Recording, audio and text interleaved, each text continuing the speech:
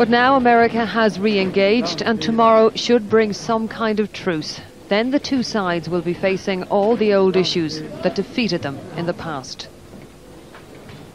Calling a ceasefire will be a lot easier than keeping it, and any truce will be fragile. But it looks like there could soon be a return to peace talks, and that is more than many in this region had dared to hope. Ola, thank you very much. Now, I've just been told that in the next few minutes, the yachtswoman Ellen MacArthur is set to break the record, become the fastest person to sail solo around the world without stopping. After 71 days at sea, she is now approaching the finish line just off the coast of Cornwall. So let's join Sian Williams straight away, who's in Falmouth. Sian, over to you. Yes, Hugh. Well, Falmouth Harbour, of course, was where Ellen MacArthur set off more than 2 months ago to go to the start line, which is just off the coast of northern France, to begin her round-the-world solo record attempt. And we are hearing she's just a matter of miles away from the finish line. Adam Parsons has been tracking her progress. Ellen MacArthur today, more famous than ever, yet still utterly alone on the sea. She is edging closer to home, tonight on the cusp of breaking the world record. She has already been away for over 10 weeks, rarely sleeping for more than an hour at a time, and she sounds utterly weary. I've got to get it right. I've got to do it as swiftly and as sweetly as possible. But I'm very tired. I had less than 1 hour sleep yesterday night. I've been up all day today. I'm going to be up all night tonight. And I'm just trying to keep things together until we cross that line. I'm absolutely exhausted. This epic journey started with MacArthur easing out of Falmouth Harbour. By the time she reached the equator, she was ahead of record pace and in high spirits. 1. Southern Hemisphere! Yahoo! The waves grew bigger though, and so did the challenge. Christmas Day proved a dispiriting experience. No opening of presents, no celebrations. I can't even get through on the phone to anybody right now. Generator stopped working 10 times this morning. I've got a leak above my bunk, so my bunk's soaked. And I think that's about it really, so not a great Christmas, not really Christmas spirit whatsoever. Let's just look forward to celebrating the New Year instead, eh? Yet MacArthur's pace quickened as she started on the long route back from the southern oceans. She seems to flourish in solitude and in adversity. Shortly, she should be crossing the finishing line.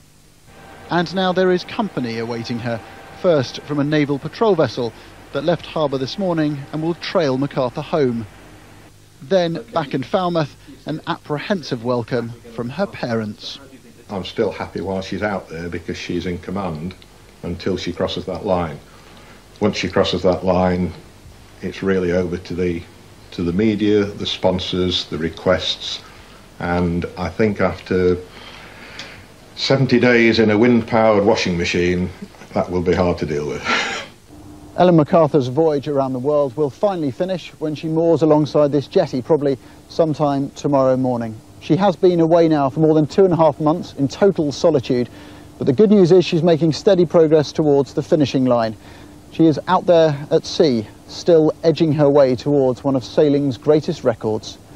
Adam Parsons, BBC News, Falmouth.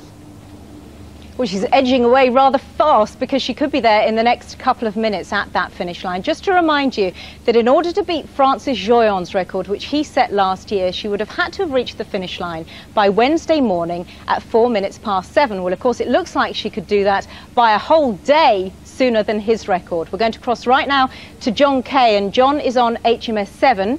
HMS 7 is tracking Ellen MacArthur's boat. John, what can you tell us? Where is she? Sian, it's a very black night out here, not much moonlight at all, but just in the last few minutes we've started to see that white flashing strobe light of Ellen MacArthur's trimaran. She's come more than 27,000 miles. She's been away for more than 2 months, but she's now a matter of probably just over 2 miles from the Ushant Lighthouse at the finishing point. It's where she started. In a way, she's coming home, but as you said, she won't stop here. She'll keep going through the night back to Falmouth. That's her real home, I suppose. Next to me at the moment, members of Team Ellen, as they describe themselves, the support crew, who, once she's a couple of miles past the line, they will leave HMS 7, which I'm on at the moment. They will get into some small ribs. They'll go and join her. And supposedly they will sail the trimaran back to Falmouth for her. But Her friends who know her well say after the journey she's had, she's unlikely to relinquish control. But a bright light on the horizon at the moment that her teammates, her friends, her supporters and people around the world will be very, very happy to see in the darkness this evening. Indeed they will, John. I mean, just listening to what Ellen was saying in her emails over the past couple of days, she really says she has used up every last drop and ounce of her strength and reserve to get to the finish line. She's going to be checked over by a doctor, isn't she, almost as soon as she gets over that line? Yeah, that doctor is a Canadian. He's a sailor as well, and he's a member of this 7-strong team of crew who are going to be joining her. Literally, it could be within the next half hour. Yeah, I mean, it's only when you look at the statistics and you realise just the scale of what she has achieved here. I mean, she hasn't slept for more than 15 minutes at a time for 2.5 months. Most of the time, she's very rarely had more than 10 minutes sleep at a time. And apparently in the last 48 hours, she's hardly slept at all because of the nature of the channel and the heavy shipping area here. It means that she just hasn't been able to switch off for a second. She's on her own. She has to navigate. She has to make sure she's safe and she's not in anybody else's way. So the pressure has been immense. She's had a